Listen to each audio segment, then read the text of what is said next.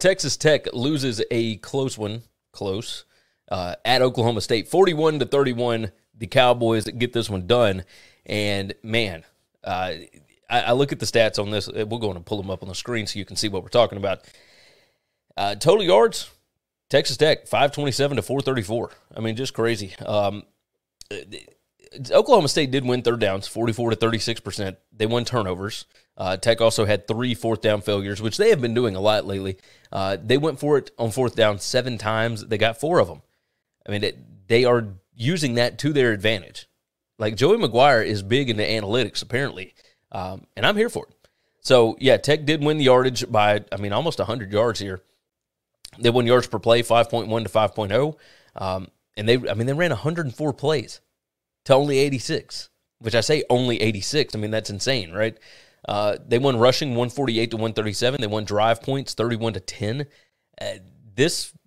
Look, Oklahoma State scored a touchdown with under 3 minutes left that got them the cover in this game, but this was a tight ball game.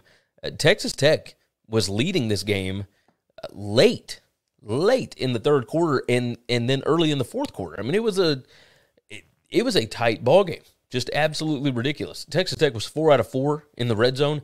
Oklahoma State was 6 out of 6. You look at this situation here, and it doesn't matter who's playing quarterback for Texas Tech.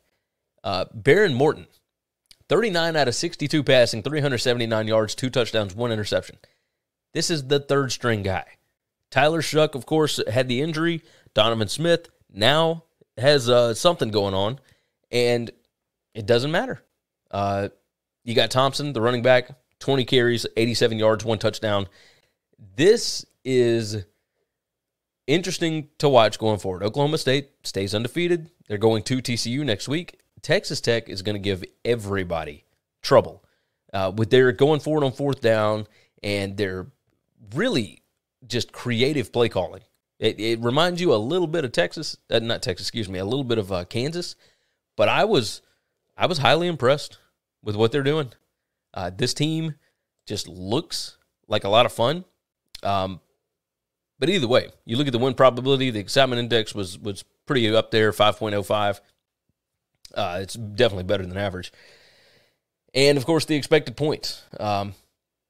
Once you got to a certain point, like Texas Tech made the decline late in this game, and Oklahoma State kind of ticked up towards the end.